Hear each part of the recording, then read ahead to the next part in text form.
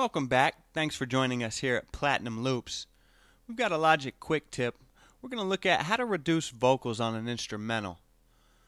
So I have this song here. It's from Atmosphere.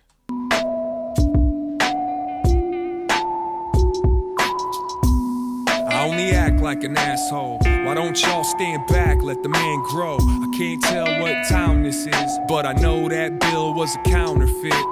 So we're going to try and eliminate as much of these vocals as possible. Now the first thing we want to do is duplicate this track as well as the audio source. And then we'll throw on a gain on this track.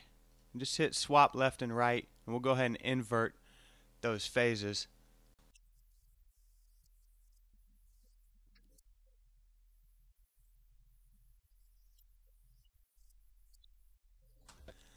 So as you can hear, it's a lot quieter now. That's just based on the nature of what we're doing. So we could throw a gain on our master out.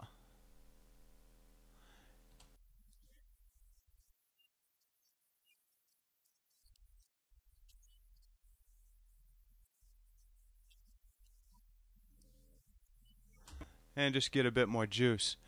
Now one of the things you'll notice is that we're losing a lot of our bass end because that is in the center of our track. So you can do this. Throw on an EQ and then roll off some of the lows.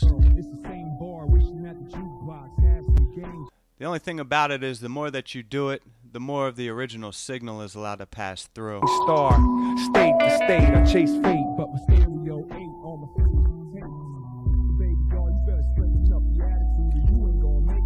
So you can experiment with that.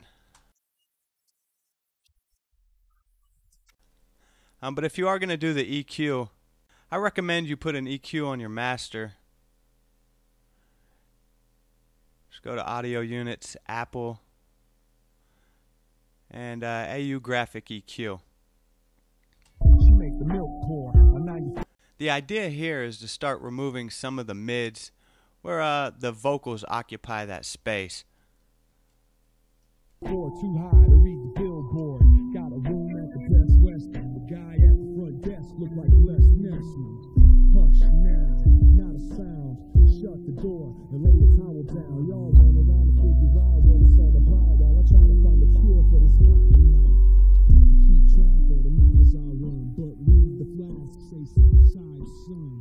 Took a sip through the hole in the ski mask. Roll till we get to the birds for the cheese gas. Speed pass, millennium dumb-dumb. I got my own lane, I don't live for the punk-punk. Order up another plate of oysters. You talk so much, you make my bones hurt.